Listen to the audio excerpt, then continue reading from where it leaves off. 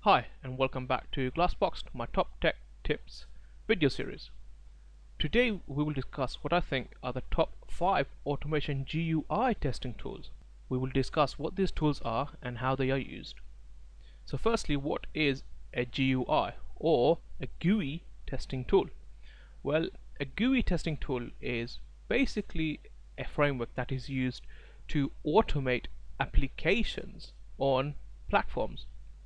For instance, you can use tools such as these to automate, say, applications such as in-house software applications or various other applications which run on Java, Flash, JavaScript, C, C#, so on, where you can then create scripts to simulate user journeys. So without further ado, let's begin. Squish. Squish is a commercial GUI testing framework. It allows you to record and play back scripts for multi-platforms including Windows and Mac. It also has support for mobile devices, predominantly iOS and Android. Squish supports JavaScript, Perl and Ruby. So what that means is when you write, or rather when you record a script using Squish, you have the ability to go and further script it using JavaScript, Perl and Ruby. That means you have more control over what you end up essentially recording as part of your test scripts. Squish also supports a data-driven framework concept.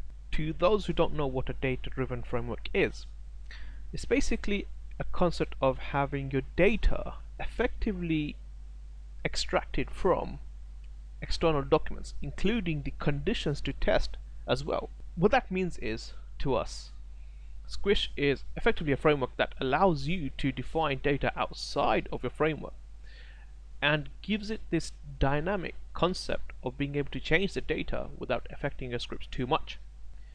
RunnerX. So RunnerX is a commercial tool which also has a trial version available if you choose so to download one. It is a record and playback framework which also supports web and mobile automation. Scripts written in RunnerX can also be extended using C# and .NET. So RunnerX is essentially a tool that allows an all-rounder solution to all three major automations, i.e. web, mobile and GUI platforms. Test Complete. Test Complete is actually a really common GUI framework. It is a commercial framework which runs on Windows platform. Similar to other GUI frameworks, it supports record and playback. So again, what that means is you have the ability to record a test and then play it back. And you also have the ability to extend your tests using .NET or C++. Test Complete supports desktop and mobile as well as web automation. Test Studio. Test Studio is a commercial tool which has a uniqueness to it in that it allows you to download plugins which effectively makes it compatible with Visual Studio.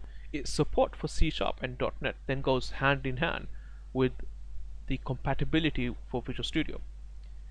Test Studio also has another uniqueness in that it allows you to do performance testing as well. So what that means is, to those who don't know what performance testing is, it allows you to test the performance of your application. So what that means is, let's just say your application makes a lot of service calls in the backend. It's not just an application that effectively runs really nice graphical interfaces such as games, but also does a lot of, say, service calls to a database or to cloud services. You can use Test Studio to perform performance testing as part of your test. You can try and use it to measure how fast your application performs under certain conditions. Eggplant. Eggplant is another commercial tool. It provides record and playback features, and alongside .NET and Java applications, Eggplant also supports Flash applications, giving it a little bit more uniqueness.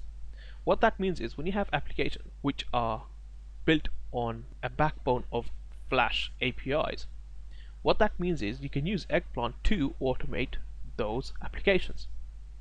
For instance, there are a lot of applications today on the web and on desktop in general where Flash is actually growing in popularity. So Eggplant is a good tool which allows you to automate Flash applications. Similar to Test Studio, Eggplant also supports performance testing. In addition to that, Eggplant also supports cloud testing. And that's it for this video, folks. Thanks for watching. Hi guys, I really appreciate you watching my videos. And if you liked it, give it a thumbs up. If you already haven't, hit the subscribe button below to stay up to date with my latest videos, which I release every Wednesdays and Sundays. Also, follow me on Twitter, Facebook and Google. Links in the description below. Until next time, ciao.